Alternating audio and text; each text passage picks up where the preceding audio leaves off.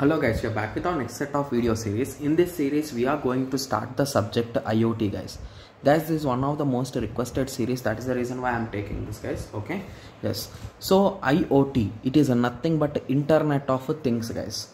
Okay guys, I am using a material which was provided by my friend and his faculty has provided the notes guys. So that is the notes which I will be using in this lecture, as I did not write any kind of short note for this subject. Okay, yes. Okay, so let us first go through the definition guys. Okay, so what is IoT?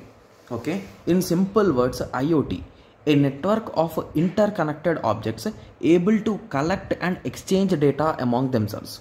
Okay, so basically it might be a sensor. So basically whenever you hear the word IoT, the thing that comes to your mind is nothing but sensors, right? Yes. So basically these sensors or devices are connected to our internet to exchange data with some other devices.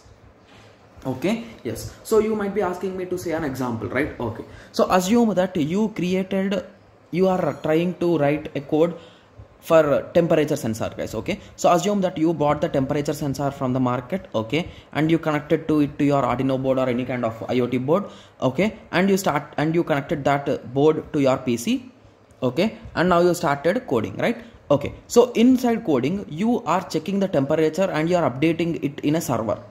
Okay, yes. So via internet this whole thing will occur, right? So in a server it will update, right? Yes. So whatever this sensor will get the values, so those values are passed to the board, and this board is connected to internet, and with the help of this internet it will transmit that data into the server, right? Yes. So this concept, like exchanging data between devices through internet, is nothing but Internet of Things guys. So I think the image is not that much clear. Okay, so this is an image for internet of things guys. So basically here all the devices are connected to internet lane, right? Yes. So these things you can say it as a Internet of Things. Okay, yes. So basically in simple words you can say a network of interconnected objects, I told you, right? Yes. So similarly IoT can be of a network of networks also. So basically assume that this network belongs to transportation, like in your locality, like in your state transportation, state education commission, like that there are some networks, assume in that way. So if there is any connection between them, okay, and if it forms a proper thing, so you can say that as also an Internet of Things guys.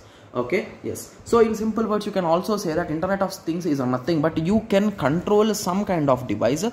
Okay, so these are really popular nowadays, like automated fans and all those things, right? Yes.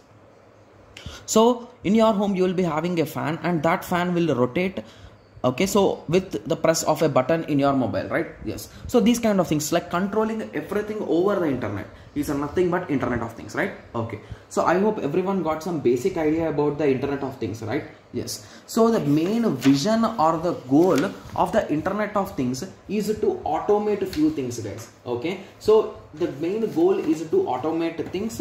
Okay, so here are some things, I think so. Okay, so the goal of internet is to enable things to be connected anywhere. So basically assume that you are at your office and you noticed that you forgot to turn off your AC or your heater.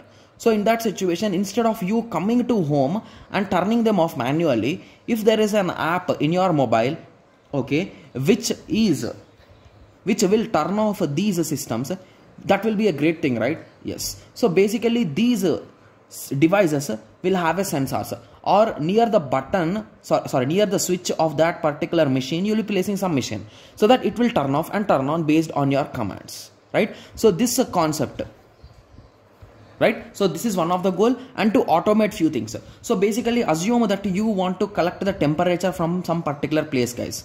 Okay, so instead of a human being there and using thermometer or any kind of device to identify the temperature, if you just place a sensor in that locality, and if it is connected to internet, you can get the live values guys. You can use many kind of applications.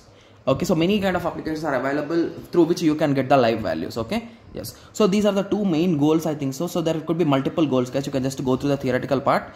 Okay, so I hope everyone got some basic idea, right? Yes.